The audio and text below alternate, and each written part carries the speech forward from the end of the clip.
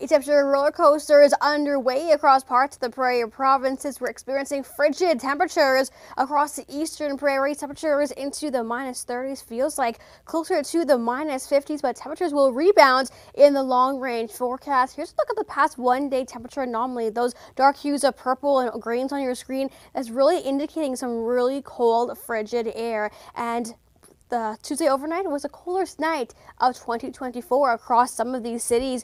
Across Saskatchewan and Manitoba, a reading of -35.0 in Cypress River, -39.7 in Key Lake, that's in northern Saskatchewan.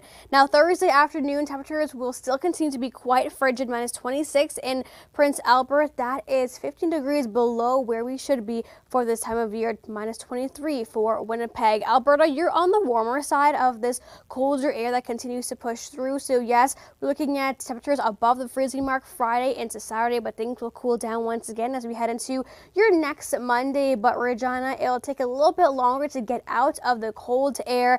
-10 for Friday, but we're looking at a high of -1 by Sunday.